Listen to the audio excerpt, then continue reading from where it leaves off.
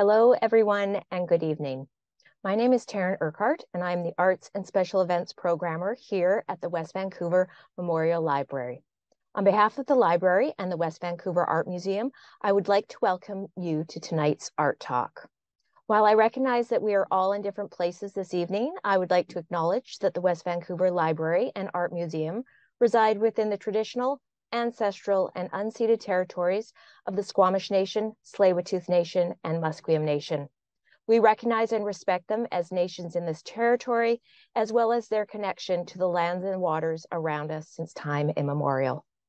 I am personally grateful to call the Pacific Northwest my home, and I'm thankful to the Coast Salish communities that continue to protect the natural beauty and animal diversity that surround me every day. It has been my great pleasure to work with Hilary Letwin and her guest tonight to bring this event to your screens. And now I'd like to pass things over to Hilary, who's waiting over at the museum. Hilary? Thank you, Taryn. We're so delighted to be partnering with West Vancouver Memorial Library to present this artist talk this evening. I'm joined here by Ross Penhall, who of course is the exhibiting artist in our current exhibition, Losing Control of the Landscape, which is here at the West Vancouver Art Museum until December 16th, so please come and see it. Ross, thank you. It's so nice to get together and have an opportunity to chat about this particular exhibition. Yes. So we've been working towards this project for almost the last 2 years or so. We've been talking about the exhibition. We were really, from the beginning, very certain that we wanted to show something a little bit different, a little bit surprising. We wanted to include your new work. We had the opportunity to include some older work, and we definitely lasered in on the new work, which is yes, what we you have did. here. So let's talk a little bit about what you've been up to for the last few years. There are some things that you're doing a little differently. So let's talk about your COVID experience and what you've been doing a little differently. Well, yeah, COVID, I mean, let's start there.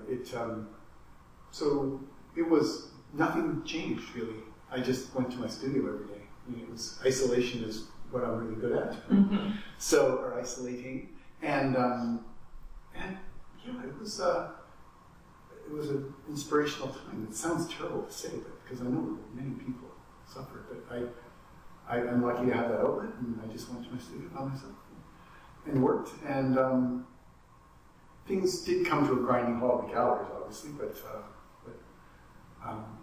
you know, it was almost kind of freeing in a way. Like I felt the pressure just off, and I was able to just work, and without anything in mind, really, just work. And then, you know, with the outdoor painting, the plein air, it's been a huge boost for me as far as creativity and not being precious with imagery and just getting out there and doing it with friends and by myself.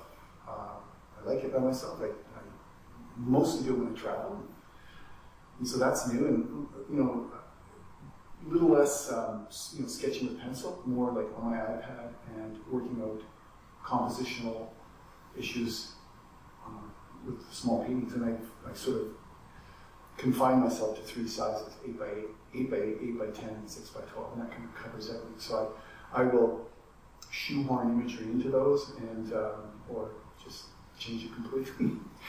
And so that's been good. It's a little daunting. It's not for everybody, but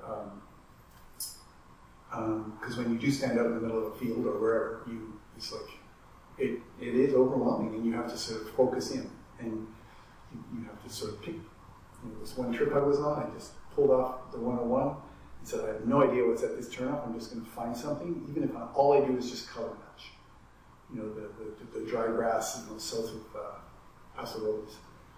And that, you know, and after I did that, I got back in my van. I felt so good. Like most of my moods are dictated by my art. Like, and whether I'm feeling like I'm moving forward or just if I can get something done in the morning, my whole day looks better. Because it's everything that kind of defines me. Because you touched on the small works, I'd like to clarify for our audience that we have a number of your sort of signature large-scale canvases in the exhibition, some of which you can see right here. But we also have a number of these small panels, these new small panels. And this is more or less the first time that you've exhibited these small panels. So this is something a little bit new. Yes. I mean, I've been showing them in California starting in the last couple of years, I would say. I've been approaching it slowly, and I finally figured out how I like to do it and how I apply paint to these wood panels, and they're coming together. So yeah, I'm more and more confident about showing them. And they're just, for the sake of clarity, they're absolute small gems. They're beautiful. They hold just as much power as the large-scale landscapes do. I would argue maybe even more. There's something that really draws you into these small. There is that. There for sure. People often say about like the Group of Seven, who did a lot of, they tear the lids off cigar boxes and paint on those and preparatory things and leaving areas uncovered they were loose and thick and spontaneous, and that's what the small ones are. You can't help it. Like you don't get precious. You get in. Sometimes they take an hour. I can go back and work on them a bit afterwards, but it's about making quick decisions and laying down your tonal values and getting it done. Now but when they take that same image and paint it big, unless you're going to paint with brushes maybe this big, goop the paint on and paint exactly like you do on the small one, I don't know if you could capture it.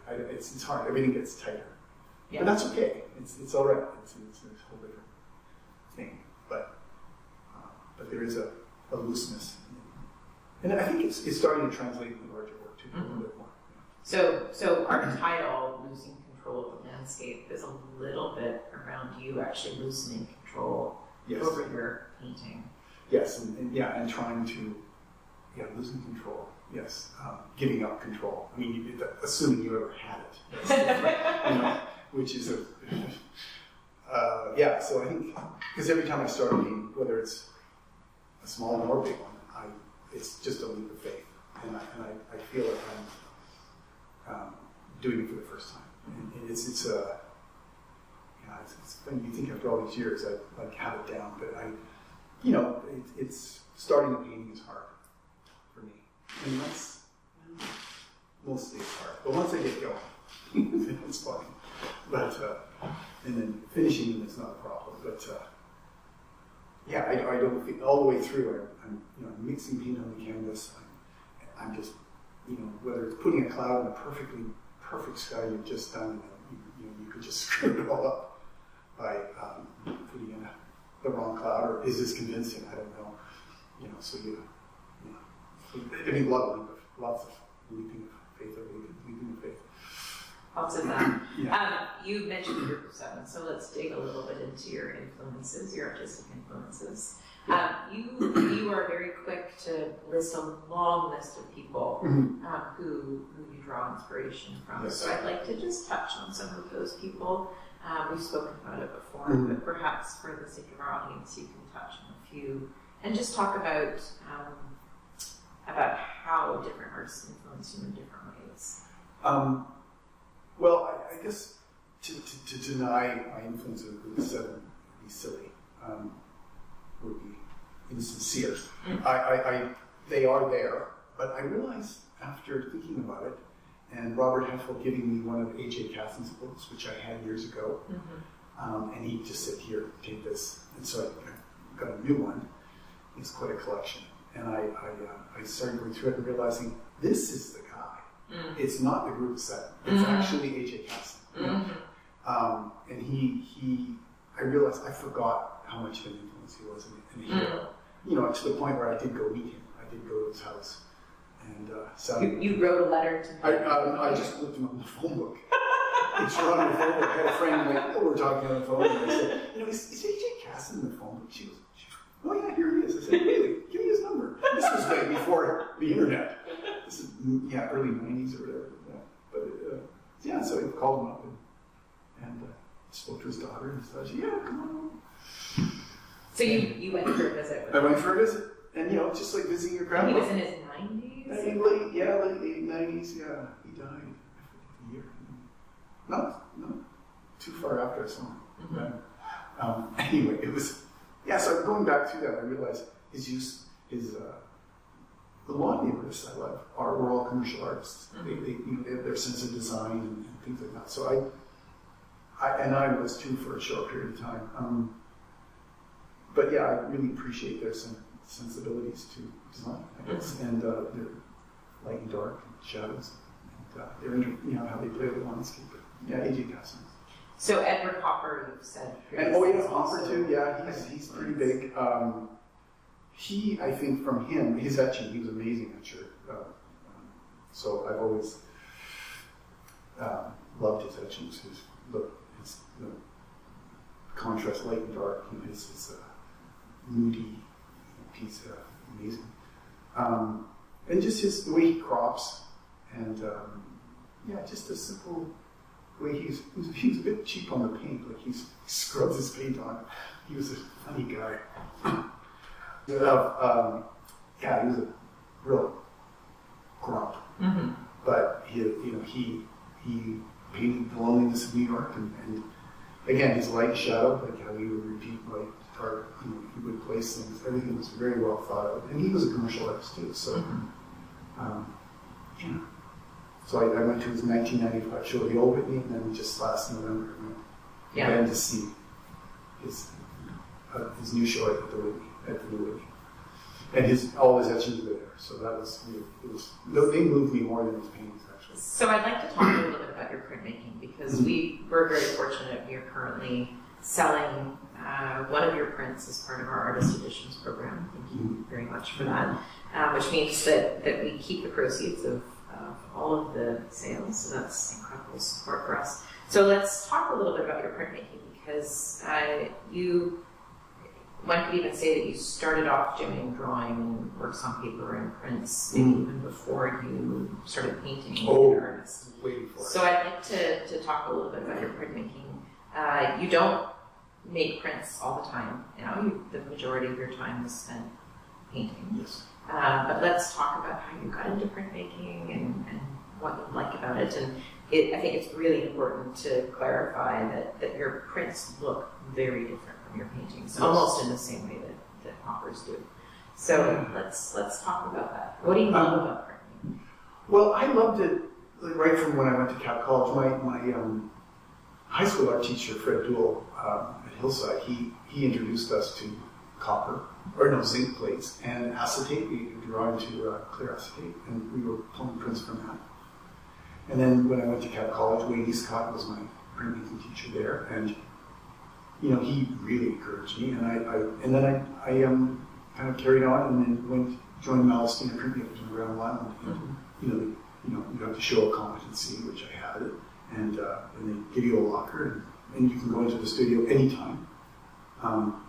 Day or night, and you just work. And I was so happy back then. I wasn't interested in anything other than just fulfilling that part of my creativity. Sales were another thing. It was nothing. It was just going there, spending a whole day there, and coming away, and then go do a night shift at the fire hall, or So this would have been the early '80s.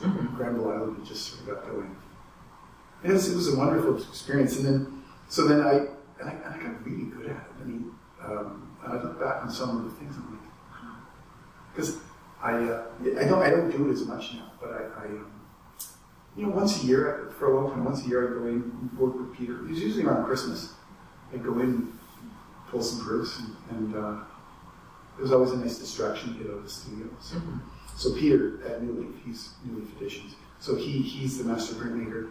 I work with the plate, and then he proofs it for me. So because printmaking in itself is an art, like the actual wiping the plate and getting the pressure right. And I got quite good at it, but it's just another thing, another layer that I don't have time for. I'd rather be painting. So it's a good distraction to get out of the studio. And so I just, what I like about etching, I just like scratching the plate, and I love the black and white quality. Of course, the dark line. And I did a lot of drawing. That was it. So there's printmaking and drawing, graphite and color pencil, and some pastel. And I was just sort of working my way to something. Eventually I knew, I figured if I do paint, but it was Jerry, my wife, said, you have to switch. It's time to switch. So, and I think you took a class in Carr. I took a night class. Yeah, I took a night class, and I also took a lithography course there too. That didn't appeal to me. It was drawing on stone. It was just too delicate. Etching is nice because you can just scratch, and you can pretty much make a mark with anything. That's the part of it. But yeah, so I took a painting class with Lucy Hogg at Emily Carr. And I taught, she was very good. Like I remember the thing that stuck with me is, when you're a beginner and you're struggling with material, you just think, oh, I'll just put more paint on it. And eventually she said, Ross, you're just pushing paint around. You gotta scrape it off. Scrape it off, yeah. So, like that's like, Whistler, the painter Whistler, he would paint for 8 hours with his models and then scrape it all off. But there'd be like a halo left, and then he'd bring it and start the next day. And so, so that stuck with me. So, and just the routine of doing it, and it really made me figure out whether I wanted acrylic or oil. Oil, I completely gravitated to oil. But yeah, it was good. It was a good exercise. Yeah, for the rest, everything else has been, like I said, studying other people's work. Not boring completely, but little aspects like Sean Scully, his edges are amazing. Same with Wayne Thiebaud, or Wayne, how he lifts planes, and it's okay to tweak things and make it a little imaginary. And so there's everybody has something that I borrow from. Remind myself, a lot of it's just you learn to figure out dry brush and figuring out, like, painting is like your signature. It's how you write and how you make a mark is individual to everybody. So people ask me, will you ever teach us? No, I will not teach you. I don't teach how to paint. I will inspire you, and I can sort of guide you with materials, but I'm not going to sit here and critique your work as you paint. I wouldn't even, I'm not interested. So let's talk a little bit about some of the digital tools that you use now for your work, because I think that's one significant change that your work is, that you've sort of embraced in recent years, and it does seem quite different from how you used to work. So tell us briefly how you worked pre-digital tools, and then tell us how you work now. Yeah, well, I did sketchbooks, stacks of sketchbooks, and my little carrying pencils and boxes. And it's not that long ago. I had a box of photographs that were just I'd go through. Sometimes ones that didn't appeal to me and suddenly appealed to me, and so I had those. And at that point, I wasn't in there painting yet. So a lot of sketching, a lot of figuring out, a lot of cropping, that Edward Hopper thing where you're just like, how close does that telephone pole need to be here? And like cropping, and I spent a lot of time prepping before I even get to putting something on the canvas. And then, so I remember going from, I've been into that for so long. Like I remember sending slides and pictures down to the galleries in California 22 years ago. It's amazing how long things took now. Well, with my iPad, I had it, and I have the Pro, and it's the big one, and it has the stylus, and I can manipulate, before I ever get to a painting, I can, take these mountains and make them taller, I can squish, I can lengthen, I can do all these things. I can take a photograph and just introduce all sorts of things that interest me, that make it me. The photographs are all yours. They're all mine. That you're working with. Yes. And then what I also do is when I've done a painting and I've got to a certain point, I'm going, what does it need? I will enter it into my Say Brushes app, and I will, start monkeying around with removing the mountains, making the clouds. Like I can actually, it's such an easy app to work with. It's like painting on an iPad. So, David Hockney, he was one of the first people to have a whole show of digital artwork. I remember at the Young in San Francisco, it was beyond. And then I think he also had you could buy iPads, you know, all these iPads on the wall to be drawn. I mean, the iPad came with the image, you buy the iPad. And anyway, so that is become such a tool. It's a tool. Artists are always very good at figuring out tools. And the other thing about etching too, going back to that, is artists have always, painters have also done etching, like Leonardo. Oh yes. Like it's over the years, like it was their way of multiples, like being able to reproduce. You know, and so I didn't know that when I first started, but I learned that later. It's like, oh yeah, it's this kind of thing. Oh yeah, a huge tool of dissemination. Yeah. From the Renaissance forward. Yeah. So let's talk a little bit more about how you select your views. It's been interesting. A lot of our visitors have come in recent weeks and wanted to know the exact location where a painting shows. Yes. And for the most part, yes, you're manipulating the image, but for the most part, the places that you're painting are good places. And if one really knew their geography, they could pick out most of the locations. But let's talk a little bit about your perspectives. So all of the works that we have in the show are from photographs, with the exception of the small panels that we're painting on plein air. And a lot of these places are fairly remote places. So how do you, what about a particular location makes you think this would be a great picture? What are you looking for when you're looking for places to paint?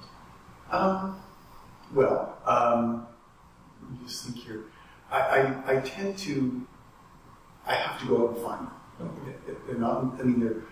So I will take something like, I'm just trying to think of titles. I'm drawing blanks here, like Tangled Beach here. That is a friend's place on Gambier. And I get up in the morning and I go out and I sat there. I've done a smaller version of that one. I am always looking. I'm never not looking. I took a window seat on the plane. I was just in Saskatoon. I made sure I got a window seat because I really wanted to look good. Karen wanted the aisle. So I will find, I have friends with boats. I have a little boat, and when we go up the coast, we head up early in the morning, and I am pretty much on the front of the boat, looking and everything. And I'm seeing, clouds, and I'm seeing all these things, and I'm going, that's a good one. I can work with that. So I will take, I'm trying to remember the name of that one over there. I will look at an image and go, this is so great. And I'll get little aspects of that. I can work with that. I can work with that. I can make that taller. I can do this. I can squish it a bit.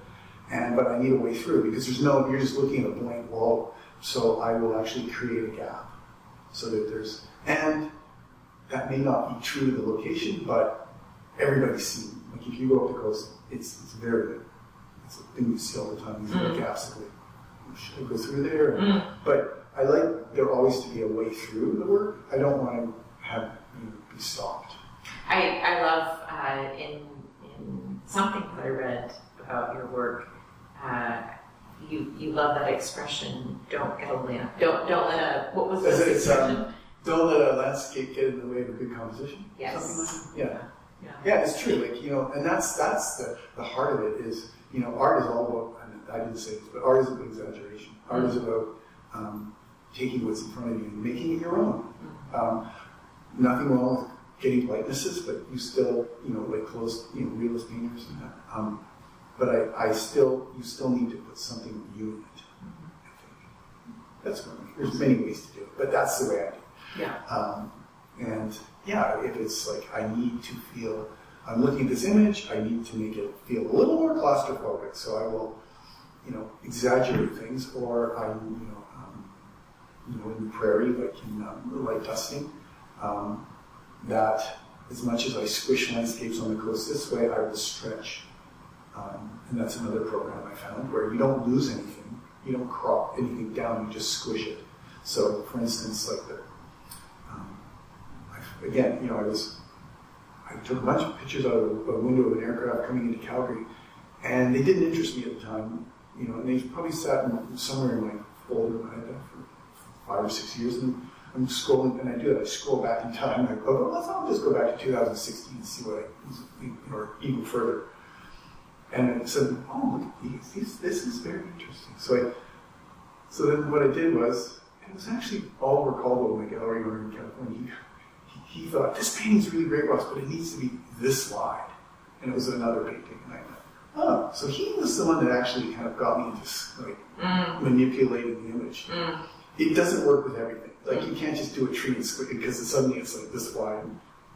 So it has its limitations, but you have to know if you're pushing it too far. So anyway, with the prairie, it was like, okay, well, you know, we're coming in, say, at 4,000 feet, and you're looking down, and then with the squishing program, you just squish it, and suddenly you're at 200 feet. So it just becomes wider, and the whole, just everything becomes like, well, the laws of perspective, as you get lower to the horizon, everything widens. And that's really interesting. It's a very horizontal painting. Back and forth. So you touched on this a little bit, but just for the sake of clarity for our audience, so we've arranged this exhibition according to geographical location. So we have, in the first gallery, we've got our West Coast views. In the second gallery, we've got our mountains and our prairie views. It was, yes. And then in the third gallery, we have our East Coast views. And those are paintings of the land. So I'd like to just talk about how because you've touched on this already, there are different visual tools that you're implementing. There are different visual languages that you're implementing according to where in Canada you are depicting. And a good example of this is on the West Coast, your waves and a lot of your paintings are very long and flat. The water is quite, for lack of a better word, flat. And of course, in the East Coast paintings, your waves are quite tall. There's a real verticality to them. Yes. So you're still looking at these different places, these different locations, and depicting reality, because in the East Coast, that's how water appears. Do you want to talk a little bit about that? Sure. Like even with my high wide paintings, back when I went to Fogo, I was invited there and I did a commission for some people that hosted us, my wife and I. And just the month before that, I was in Hawaii. Yes. And so 1 month later, I was on the extreme west coast of one coast and then the extreme the other coast. And just the similarity. But when I was out fishing with my daughter, I could see these waves coming in. You don't even know what rollers you're on. You're just gradually going up and down, and suddenly you see a break. And I didn't paint that coast. I was busy fishing and I was taking photos, but I didn't spend a lot of time outside of Hawaii. I spent more time on the inside. So I've always lived in sort of protected waters. Like even the painting here, I'm terrible. But it's sheltered. It's sheltered water. So I mean, I live in House Sound. I look around. A lot of these, you're right. The mountains are very tall, but I'm always looking for that sort of anchor at the bottom. Sort of, yeah, and it is calm. I mean, they are calm. The Fogo piece was, I mean, all of Fogo Island. It seemed like the whole area around there was in high definition. It just seemed crisp and sharp, and the sun. It was September when we were there, and the rocks were dark and sharp. And so, yeah, it was very. I realizing the more I look at that painting, yeah, that's what I was feeling. The air was fresh, and it was just this Atlantic, wild Atlantic, and so House Sound can be treacherous. The Georgia Strait is one of the most complicated pieces of water on the coast, and there's like 3 bodies of water coming in all directions, so it can be terrible. But I don't know. I think I'm more interested in the mountains, and the water is just an anchor. It's just to make things sit. So I don't know if that answers your question. It does. It does. So you mentioned the word treacherous, and I'd like to dig in a little bit to that. So you worked as a firefighter for 29 years here for the District of West Vancouver, and that you've said in previous instances impacted the fact that you became a painter, and the way in which you've worked. Let's talk about the balance between working as a firefighter and working as a painter. Sure. You know, I knew at a very young age I wanted art in my life. Like I knew that was going to be in 19. You're not quite sure like what that means, especially back in like 1979. You know, it was a different world. I mean, it was, and so, but I also knew I wanted freedom. I needed a job. So I thought, well, I need shift work, and that's I want large blocks of time off so that I have the freedom to do what I want, and that's why I chose firefighting. And plus, I liked the job. I mean, it appealed to me. You know, I was working at West Vancouver Ski Patrol in the ambulance when I was younger, around that time, and I was getting a smattering of all this. And I joined the West Vancouver Fire Department volunteers. They had volunteers way back then. And I don't know, the idea of showing up and helping, you know, running, when anyone's running that way, you're running this way. I don't know, it appealed to my thrill-seeking, you know, risk-taking attitude. I have. And you know, it was completely different than being an artist. Like it was the opposite ends. You know, one is all about the team, the other one's all about not team. It's either spend time by yourself. So after 4 days in the studio, I'd be like, yeah, I think I need some human contact now. So I had this great balance. And as far as people go, do you ever paint fires? And, you know, I said, no, not really.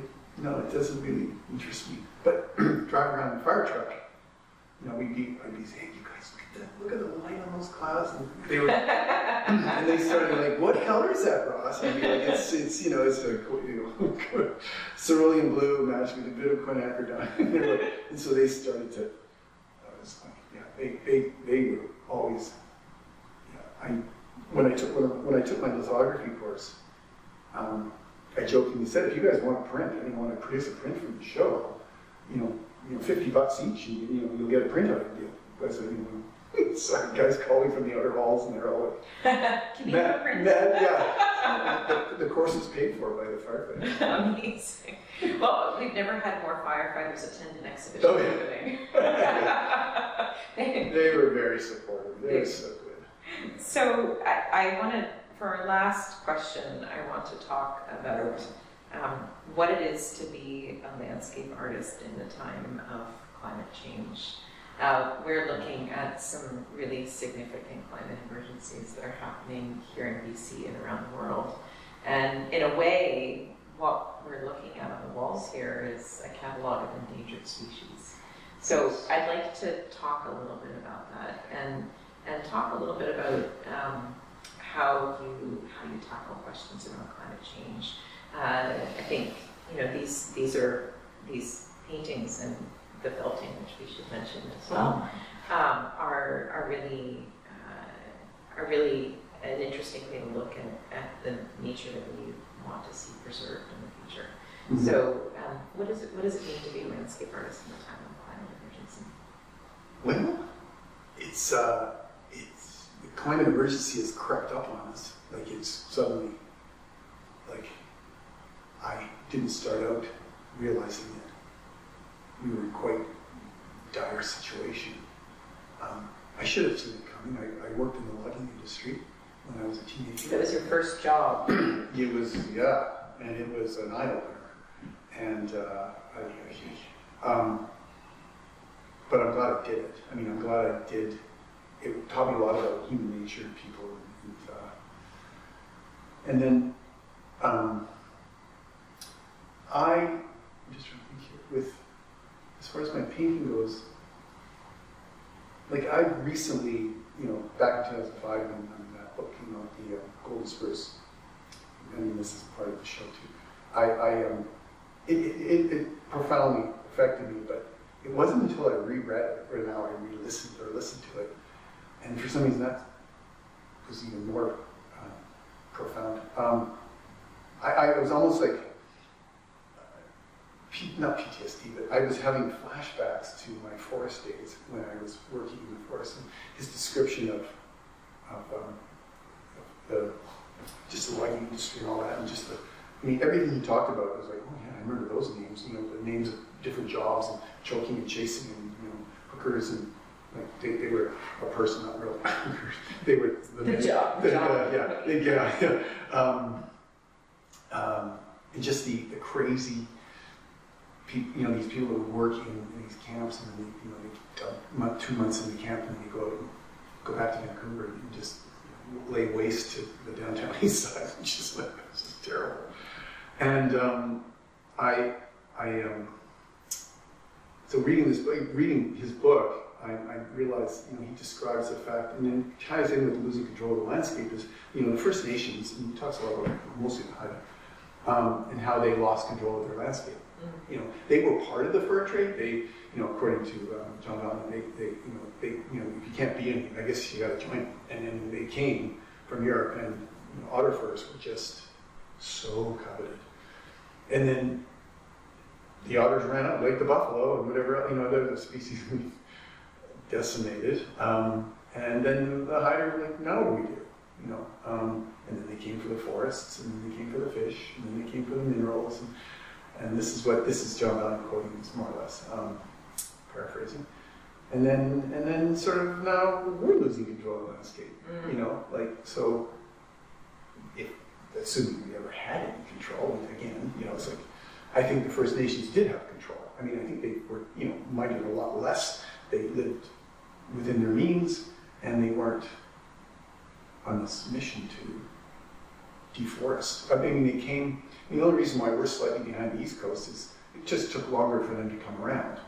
But once they figured it out. For the industry. For the industry. And they were looking for these sail masts, you know. That, something like 97% of BC's old growth forest is gone. And what we have left, that 3%, is the protected bit.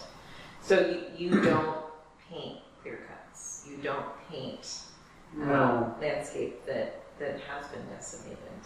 And by focusing in on the beauty, we're seeing a different version of the reality, I think. And I wonder... Yeah, what's possible? Or what I mean, not possible.